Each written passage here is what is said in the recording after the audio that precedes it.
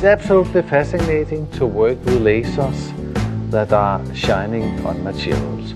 First of all, it can be used for storage of an incredible number of data.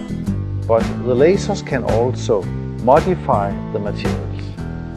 And about 20 years ago there was a kind of revolution in lasers, and suddenly we had a new generation of very reliable lasers.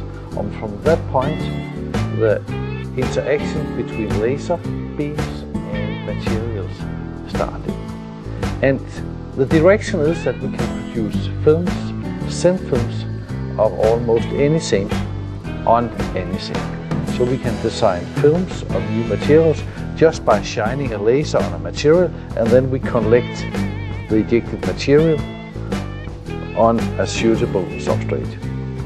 It means that we can make thin layers on top of something with completely different properties and change the overall view of the material.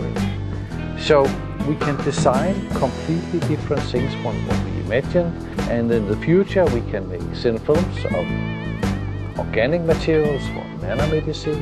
We can make patterns for nanoengineering. We can make organic films which are covered by inorganic layers, so we have completely new unpredictable material properties in these sandwiches.